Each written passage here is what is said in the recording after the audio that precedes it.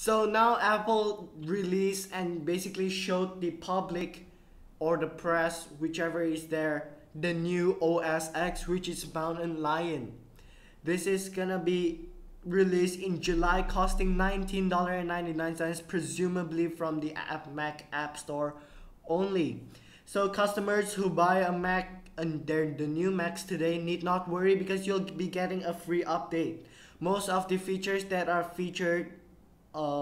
shown in the keynote has been already previewed by several technology blogs such as The Verge, Engadget, The Loop, and all the others, so you can go and head over for a read.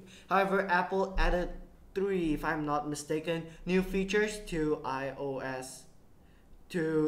Mountain Lion. So we are gonna take a look. Just like in iOS 6, there's gonna be heavy Facebook integration. You can now post Facebook from throughout the system. Contacts and calendar syncing will be integrated into the system too. The integration is baked so deeply that even iTunes will not be spared. You'll be able to see who liked what on iTunes and in the App Store. A new feature that Apple introduced with OS X Mountain Lion that wasn't shown in February was Power Nap. And trust me, the logo is beautiful. Which was also announced. It allows your computer or system to continuously update App Store apps, backups, system updates, even while it's asleep. Therefore, it will not disturb you and it will not waste too much battery. It only works with the new MacBook Airs announced today and with the next generation MacBook Pros.